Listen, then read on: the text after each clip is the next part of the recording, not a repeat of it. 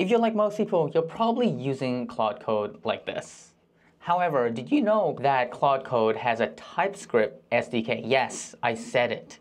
You can actually automate your Claude Code workflow using TypeScript. At first, I thought, oh, this is like an API, so then I need to input an API key and everything. But no, if you have Claude Code installed and you're on one of the plan, you can use this for free. And if you have a workflow automation idea, this is for you. So in this video, I'm just gonna be going over a few CLI command flags that have been useful to me, and then I'm gonna be showing you how to use the Claude Code TypeScript SDK in your own project.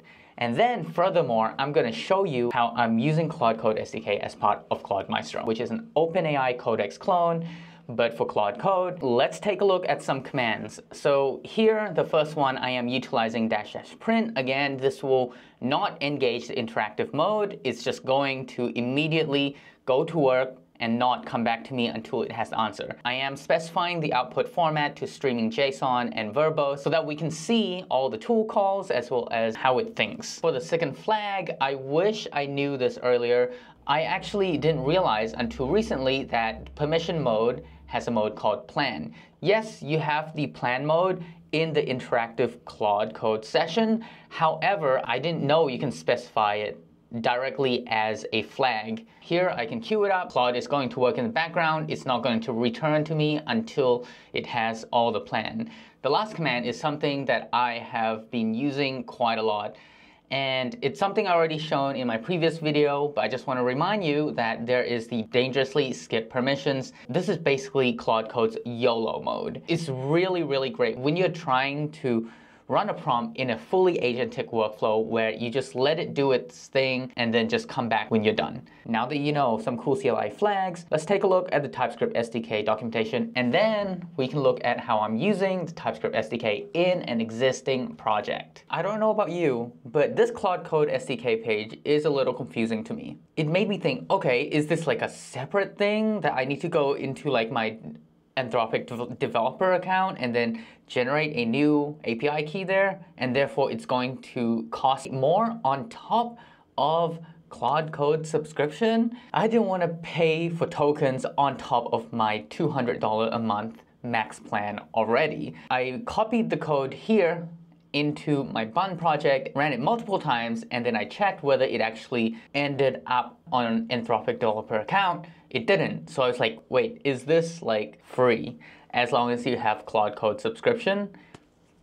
Now this is the way to go. Forget that command line stuff that I just showed you. This is the new hype. You can build so many things on top of Claude Code. Yes, you have to have Claude Code subscription, blah, blah, blah. But like building developer tools for Claude Code, I don't know. This is the best thing that could have happened. So glad they exposed this. I wish I knew it earlier, but also the documentation sucks. Maybe I'm just stupid, but this is all the documentation they have. At least it has all the functionalities of Claude Code CLI. Now let's go ahead and create a project from scratch. I'm going to create a Bun project and install the Anthropic Claude Code package. Yes, this is the exact same package that has Claude Code in it, which is installed globally on your machine. This package happens to also contain the Claude Code SDK. Unfortunately, this doesn't work in the browser environment, which makes sense because it needs access to Claude Code. For example, if you're creating an Electron project, this will work for you in the main process. Now that we have the SDK installed, I'm just gonna navigate to the Claude Code documentation and then copy this portion here. I'm gonna paste this in here and I'm gonna run bun run index. Let's take a look closer into the query. Here, the query is a function which basically queries Claude Code, and in here it takes in a prompt, a board controller, and options. A board controller and prompt are pretty self-explanatory, but if we go into options in here and further into the options type, you can see that it has allow tools,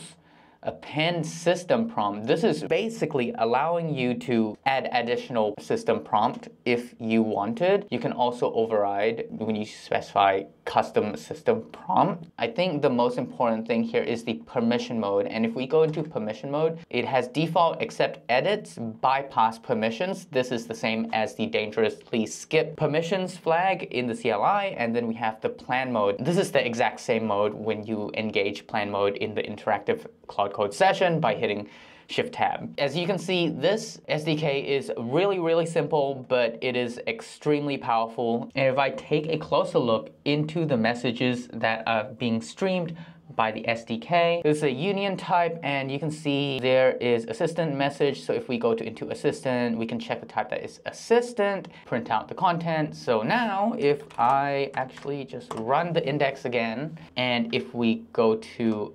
message.type equals result. In here, I would also need to check that message.subtype will be equal to success. And this way, I will be able to access the result here. Now, if I run the index, you can see the first message should be output from the assistant, and then the second output will be the result, which is exactly what we expected here. Let's now take a look at how I use this in my Claude Maestro application. And if you don't know what Claude Maestro is, I talked about it previously in my last video. Definitely check that video out after you finish this video. I'll have a link down below in the description as well as a link at the end of this video. Basically, what the application is an OpenAI codex clone, but runs locally and it's for Claude Code. So it's using Claude Code rather than OpenAI model. Here, if I queue up change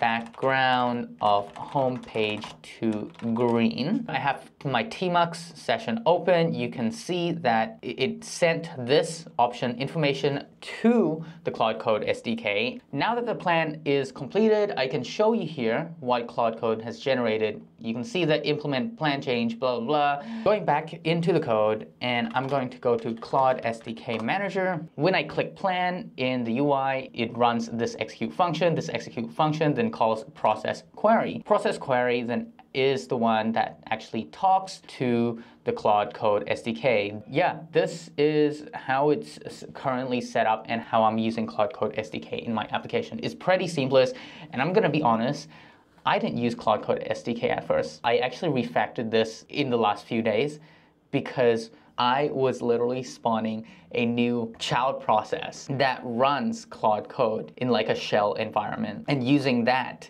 instead of the Claude Code SDK. Doing it that way is a lot more painful. Even though I'm pretty sure behind the scenes they're using the Claude Code CLI, they are way better than me at wrapping the Claude Code CLI with an actual proper TypeScript API. Now that you know how powerful Claude Code SDK is, you definitely want to check out this video where I talk about Claude Maestro and how I use it in my day-to-day workflow. With that said, make sure to hit that like and subscribe button if you enjoyed this video. Make sure to sign up with your email down below in the description if you want to try out and use Claude Maestro. Anyway, have a great start to your week, and I'll see you next Monday.